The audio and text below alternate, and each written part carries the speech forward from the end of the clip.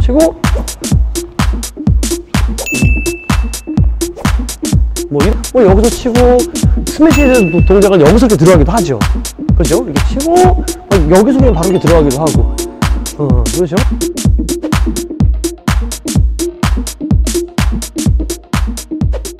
자, 안녕하십니까. 더콕 배드민턴의 이동선 코치입니다.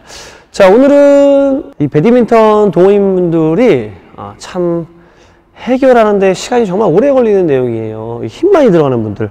제가 이 부분에 대해서도 제가 이제 교육 응용 학습에서 교육 영상을 한번 좀 올려드린 적이 있었었는데, 조금 더 심플하게 우리 연습할 수 있는 방법, 그리고 왜 힘이 들어가는지, 왜 몸이 굳어지는지, 자, 그 부분에 대해서 여러분들께 설명을 드리고 교육을 해드리도록 하겠습니다. 첫 번째로 가장 중요한 내용이죠. 일단은 힘이 많이 들어가는 분들은 자세가 먼저 잡혀있는 분들이에요. 먼저 자세가 잡혀있는 분들. 준비 동작 과하게 하고, 뭐 스매시 클리어 자세 먼저 잡아놓고 뭐 기다리는 분들, 뭐 이런 분들 좀 힘이 많이 들어갑니다. 마찬가지 드라이브도 마찬가지고 먼저 잡아놓는 분들, 언더스윙도 마찬가지 먼저 자세 기다렸다가 치는 분들. 그러니까 이런 내용들이 먼저 자세를 잡아놓으면서 몸이 굳어지고 빳빳해지고 그 다음 동작에 대한 어떤 스윙에 대한 연결점이 조금 부자연스러워지고 이런 어떤 현상이 나타나거든요. 그래서 중요한 거는 이 볼이 오잖아요. 볼이 굉장히 낮고 빠르게 올 때는 어쩔 수 없는데, 그러지 않을 때는 이 셔틀 시간, 이 채공 시간과 같이 스윙이 들어가야 돼요. 그래서 스윙이 올바른 궤도와 올바른 속도로 나오는 것도 중요하지만 제가 조금 더 힘이 빠지는 데 있어서 중요하게 생각하는 게 접근하는 속도예요. 그러니까 스윙이 접근하는 속도. 자세를 먼저 잡아놓지 않고, 제가 스텝 응용학습 교육할 때도 그 스텝에 대한 리듬을 중요시하면서 타이밍을 잡는 리듬도 있지만, 스텝이 이동할 때 그냥 도착해서 바로 스윙과의 연결점, 이동하면서 도착해서 스윙과 연결이 되고, 자, 먼저 가서 기다리지 않고, 자, 이런 건 리듬감이 없는 내용이에요. 스윙도 마찬가지예요. 스윙도 접근하면서 나오기까지의 어떤 좀 멈춰지는 동작이 없게 하시는 게 좋아요. 그러니까 먼저 가서 기다리고 굳어져 있고 이런 동작을 말하는 거죠. 그러니까 스윙도 이렇게 들어갈 때 리듬과 나올 때 리듬이 분명히 있어야 돼요. 그거에 대한 어떤 끊어짐이나 멈춰짐이나 이런 것들이 있게 되면은 불필요한 힘이 들어가게 됩니다. 그래서 이러한 연결성을 좀 만들어주는 게 중요한데, 간단하게 좀 보여드리면, 자, 우리가 난타를 칠 때 그때 과하게 라켓을 올리고, 자, 먼저 준비해 놓고, 자, 요렇게 좀 하시기보다는 그냥 라켓 내려보세요. 편하게. 여유 있잖아요, 그죠? 난타 칠 때 좀 여유 좀 부려보고, 건방지게 그런 식으로 해서 라켓 내리고, 여기서부터 저기서 상대방이 치는 그 채공 시간을 느껴보는 거예요. 그 속도를 좀 매칭을 한번 시켜보고, 제가 한번 보여드리겠습니다. 볼이 온다. 그럼 여기서부터 이렇게 같이 움직여 보는 거예요. 이렇게 같이 이렇게. 예. 그래서 멈춰지지 않고 이동하면서, 자, 손목 코킹된 상태 그대로 유지해서 처음부터 끝까지 잘 유지해서 들어가죠, 그죠? 이게 바로 힘이 빠질 수 있는 스윙 리듬이에요. 자, 다시 한 번 더 보여드리면, 그렇죠? 볼이랑 어떻게 하고 있죠? 제가 많이 현장에서 강조하는 내용, 같이 호흡을 하고 있잖아요. 들어가고 나오고 들어가고 나오고 이런 식으로. 자, 한 번 더. 그렇죠. 다시 볼이랑 같이 이렇게. 잘 치시는 분들 이렇게 난타 칠 때 보면 이런 느낌 많이 보셨을 거예요. 우리가 힘 빼는 데 있어서 해서는 안 될 거, 이 볼과 자꾸 멀어지려고 하는 거, 내가 먼저 가서 마중 나가서 기다리려고 하는 거, 이렇게 하시면 안 됩니다.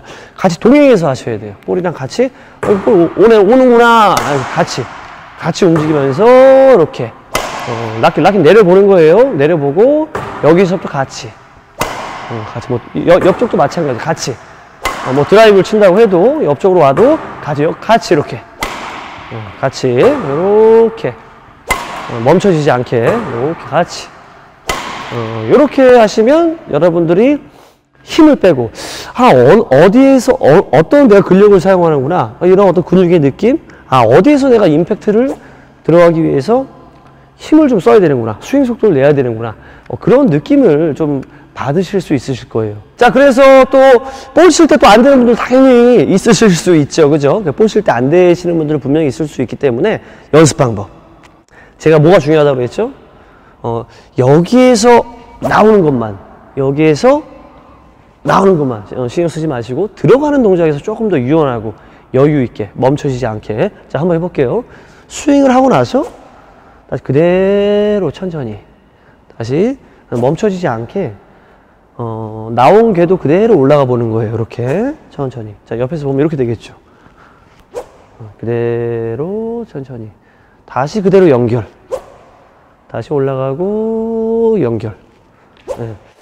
하셔서는 안 될 거. 자, 이런 내용이죠. 스윙하고